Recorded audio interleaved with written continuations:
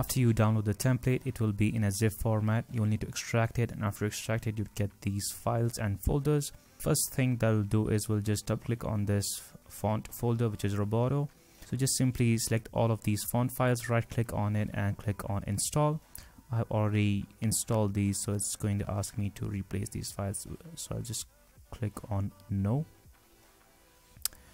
and basically just install. That's how you install fonts inside Windows operating system. I don't know how to install fonts on Mac, so you just need to figure that out for yourself. Then you also have the assets folder. It contains some images. Let's go back and let's open up our project file and start editing our template. So it's going to take some time, so let's just wait for it to load up. Alright, so once it loads up, it's going to ask you to locate these files. So the very first file is like.png, which you can find in the assets folder. So let's just double click on the very first link.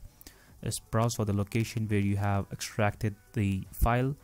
So in my case, it's in the desktop folders, assets, and then we have the like.png. So just simply double click on it, and Hitfilm will automatically take care of rest of the files, and it will relink it for you automatically, provided that they are in the same place. Let's start editing this template. So on the left side, we have some folders. So let's just start by expanding the edit this folder. So here we can see we have some composite shots. So double click on the very first one, which is channel image. Double click on that, and you can see you just have to place your image of your channel in this composite shot. So I'll just click on import, and I have this image right here.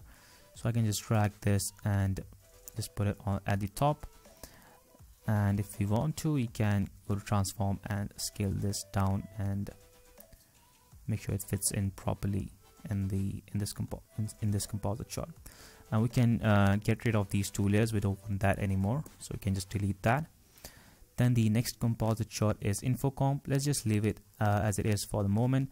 Let's change the main video comp. Double click on that, and we can get rid of these two layers, and just have to import your main video that will play right from the beginning. So I have this video right here. Just going to drag it into this comp, right click on it and options, and I want to mute this. Okay, so we have this video, and that's how you can import or replace the video. So if we go back to our render this comp, you can see our video is right inside our animation, and we also have the channel image right here. Then we are going to go to the another comp, which is next video one. Double click on that, and this one you don't have to actually place your video footage in here. You can just simply put a thumbnail or a simple image, still image. So I can just drag in this image into the comp and get rid of these two layers, and we can just right click and go to transform and set this to fit to frame, and we can close out of this, go back to render this comp, and you can see we have this image right over here. And we can do the similar thing with our next video too. Delete these two layers and just import another still image. If it's too big, you can scale it down, or right click, go to transform and click on fit to frame. And now let's start editing our title. So for that, you need to go into your info comp, double click on that, and just for the sake of organization, I'm going to move these images into another comp. So let's just, or into another folder. So let's just drag these into the assets folder, just for the sake of organization. Okay, so for the title, you just click on this text. Now your text box will appear, and you can just select your text tool and just highlight this text right here, just like that. Make sure you don't select the views text. So just select only your title and just begin typing whatever you want to type.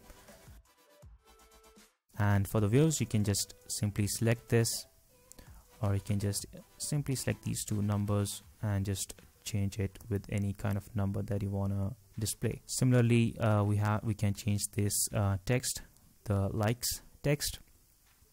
So you can see we have these layers, likes count and dislikes count. So let's select the likes count, select the text tool, and we can change this number to anything.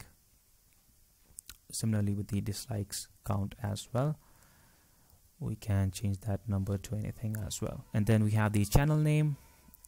So let's select this layer, channel name, select the text tool, hit Ctrl A to select the text, and type in the name of your channel. And I can see we have some issues right here. We can't see the entire P letter, so I can just extend this box a bit, just like that.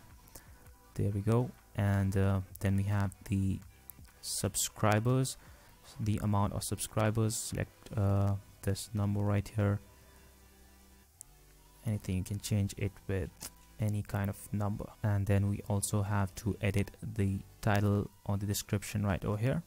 So just click, and then you can select the text tool and change the title over here. And we can also change the channel name, and we can also change the views as well. Similarly, we can change the description over here as well. And if we go back into our render this comp, you can see everything is updated in this render this comp. And one more thing that is, we can also change the text layers that'll appear at the end. So if you want to change these text layers, you can do that as well. So let's change that as well. So you select the text 3, which is the very first text. I can just type in anything, and you can do the same thing with this text as well.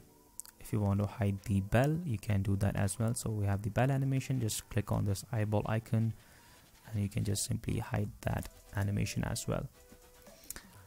And lastly, you just have to just simply render this out. So just click on export and click on contents, and it's going to take you to the export page where you can just simply export your animation. So that's pretty much it. That's how you can edit this template. I hope you liked this little freebie from my side. If you did, please don't forget to leave a like, and also make sure you subscribe to the channel. Also turn on the notifications so you don't miss any of my upcoming videos.